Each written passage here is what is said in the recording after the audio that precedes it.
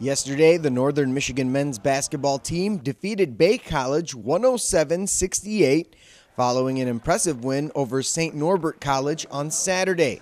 But even with a blowout win, head coach Bill Saul feels like his team could have played better. Our execution on the offensive end is less than good right now, and still trying to learn the vanilla aspects of our defense. But for 2 games in, I feel good. These were 2 really good opportunities from an exhibition standpoint to play 2 teams that gave us different looks, and we were able to get a lot of guys some playing time, which was nice as well. The Wildcats were paced by freshman Delapo Olayinka, who put on a show for the crowd at the Berry Events Center. It was pretty fun. It was a good game. We just tried to play fast-paced, and we just happened to get the outlet and just put on a show for the fan, like you said. It was also a big day for 2 freshman Yoopers on the team, North Central's Marcus Kraczynski and Iron Mountain's Carson Wonders. Well, it's a completely different game, I mean, it's a whole new level, and I've been just trying to work and keep my game going and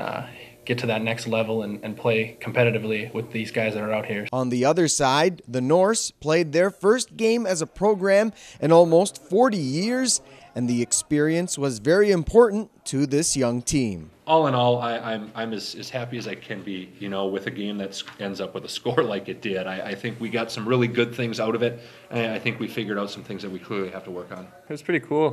Growing up, that's where you want to play. Growing up in the UP, college basketball, it's Northern. They're right in our backyard, so getting a chance to play against them. First college basketball game ever. It's pretty cool.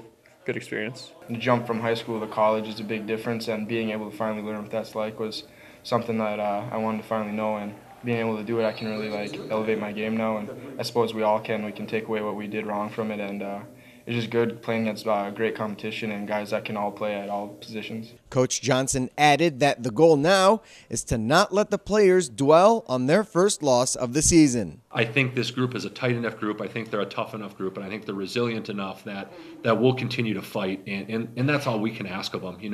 Wins and losses will take care of themselves. If they continue to play the way that I know they can, and they continue to run our stuff, we're going to be just fine before it's all said and done. Next up for NMU is the GLIAC GLVC Challenge that begins on November 11th and will be hosted by Michigan Tech.